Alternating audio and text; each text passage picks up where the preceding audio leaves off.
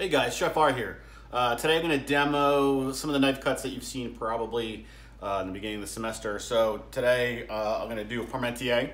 So if you remember what the Parmentier cut is, it's a 1/2 inch by 1/2 inch by 1/2 inch dice. So today what I have is one russet potato, a bowl for the scraps, another bowl for the finished product. We've got a cutting board here. And if you remember, we always put a wet paper towel underneath the cutting board so it doesn't slide. I have the proper knife for this job is going to be, this is a 12-inch chef's knife.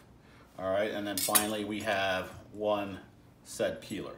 All right, so as I get started, right, so we have everything we need all here, so I don't have to go back and forth to get things as I go through this process.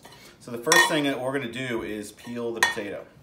Now I know that you guys know from the previous demos I've done, right, when we peel the potato, all right, we can use, all right, so here we have a little brown eye. We can use this little part of the peeler and we can, all right, just get that out. If it's too deep, we can just use a knife later on when we trim it. All right, so a couple different scenarios here. We can use the back side and go towards our thumb. We could go away from ourselves. We could use both sides of the blade. We could go back and forth, right? So there's some different things to do. Generally, you want to stay away from the little kind of cuts like this. That's something that people used to do when they're in the Navy because that's their only job all day long. So it didn't matter if they were efficient with peeling the potato or not. All right, I'm not going to worry too much about this end because we're going to cut it off anyway. All right, so once I get all my scraps up, I'll put these to the side, and then I can start working on my knife cut. All right, so here, just a regular potato. If you guys remember, first thing we want to do is cut the potato very slightly so that we have a nice flat surface so this thing doesn't roll around. We can still use this if we're making mashed potatoes, which we're going to do today. We can save that. And then from there, we're going to square it off. So using my fingers as a guide, this is my guiding hand. This is my cutting hand. All right, knife against the knuckles. And then if you remember, all right, the knife always works better when it goes in one direction or another.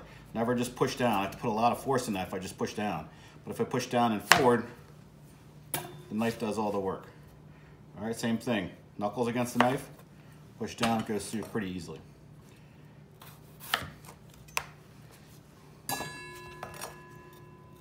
Push down and forward.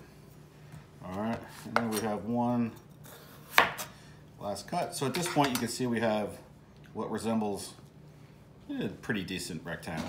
All right, so for our Parmentier, all right, it's 2 inches long, so we can cut it down toward 2 inches or roughly 2 inches. All right, put that to the side. So then we're gonna do our 1/2 inch cut. So from there, we're gonna use those knuckles again, all right, with the grip, with that thumb behind so I don't cut myself. And I'm gonna measure, and I can take a look, and I can measure down each end to see if it's even. That way it's not like a trapezoid, right? Which is not what we're looking for. So from here, again, I could just kind of put it in, look and see, and then from there, again, down and forward. Down and forward. This is a great way to practice, all right? We wouldn't necessarily do this in a professional kitchen because we'd have a decent amount of waste. All right, but for our sake, this is how we practice. So once I have my 1/2 inch plank, then I'm gonna go a 1/2 inch again, down and forward, down and forward, and then we can take these two, down and forward, to get our 1/2 inch cubes. All right, and that's gonna be the Parmentier cut. All right, so just remember where your hands are, where your thumb is supposed to be. All right, so your guiding hand is gonna be your non-dominant hand, and your cutting hand is gonna be your dominant hand. All right, we'll finish up with this last set here. All right, so this kind of cut too, if you want to practice at home, all right, this is great for like home fries. So if you're doing breakfast, you practice your Parmentier cut. All right, and then whatever you have at the end, you can use to make some nice home fries.